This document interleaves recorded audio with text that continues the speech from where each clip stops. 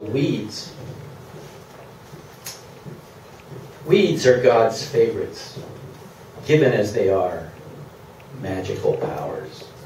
To grow without water, without soil, without sunshine, without any care or feeding.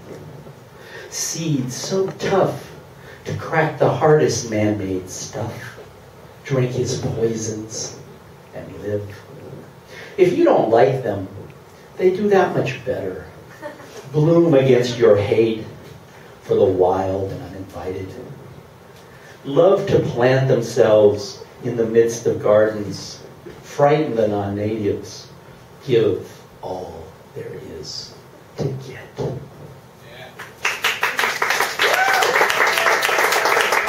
Sorry, that's the happy one, okay?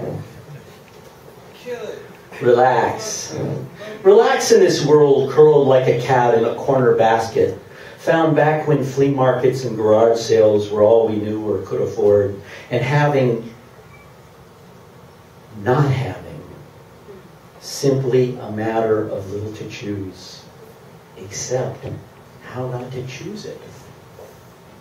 Choices about rent and enough to eat, sufficient to distract us from meaningless work and the stranger we slept with, like the nothing we had in common, no experience, no knowledge, no one to protect us, needful absence to build presence, one day to the next, made out of sunlight and shady warmth left on our wooden porch, where we sat wondering if what we heard in the tenor of each other's voices was love or desperation.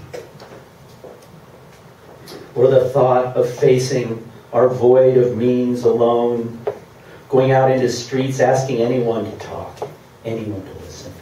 Unheard as we were, we stayed, waited, huddled in the same soft arms, night after night.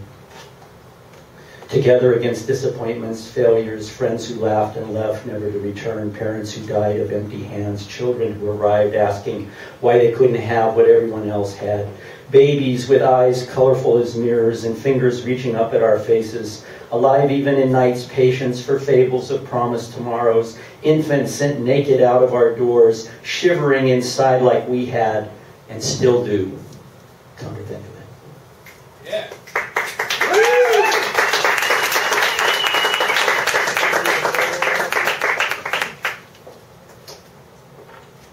Only a test. This life is only a test. Had this been an actual life, you would have been told where to go and what to do. The emergency of your vanishing days responded to with a list of places, people, and things for you to enjoy, get to know, seriously delaying the approaching engine pulling into everyone's station.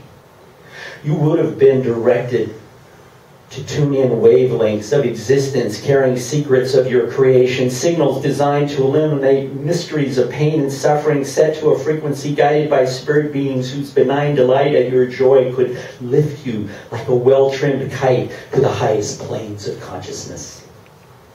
Shelters filled with ambrosia and honey might have opened, displaying flowers growing and children playing happily, safe and unquestioned innocence greeted you under a golden bower trailing fragrant myrtle and thyme, overreaching an ancient path of wisdom and contentment, leading you down to bright waters, singing gently into the lake of all knowledge.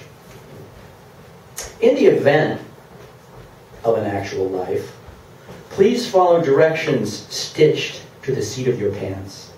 Do not stop unless you need to, in which case, try cleaning a small unseen spot first. To prevent damaging fabric irreparably, shake contents vigorously before opening. All warranties void where prohibited. Use at your own risk. May cause shrinkage. No salesman will visit your home. What?